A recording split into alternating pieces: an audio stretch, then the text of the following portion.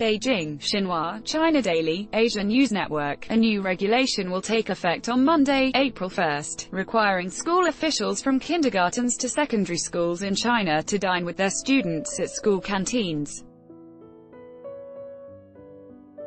The move is aimed at spotting problems and hazards related to school food safety and addressing them in a timely manner. The new rule was jointly announced by the Ministry of Education, the State Administration for Market Regulation, and the National Health Commission.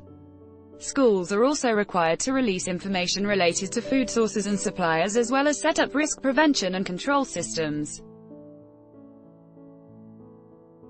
Food safety supervision departments are also required to strengthen supervision over school food safety by conducting regular inspections on and around campuses.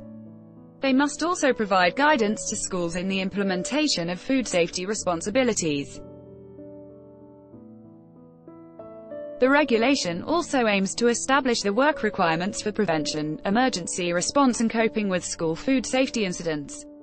Earlier this month, 36 children from a primary school in Chengdu, Sichuan province, were taken to hospital after moldy food was reportedly found in a local, model student canteen. Parents of the children from the school affiliated to Chengdu No. 7 High School Development School had posted videos and photographs of moldy food, including tomatoes, meat pies and rotten frozen meat, in the school canteen. Some parents said their children had diarrhea and blood in their stool after eating at the canteen. The school canteen was outsourced to Sichuan Daewoo Logistics Management Service, the school said in a statement.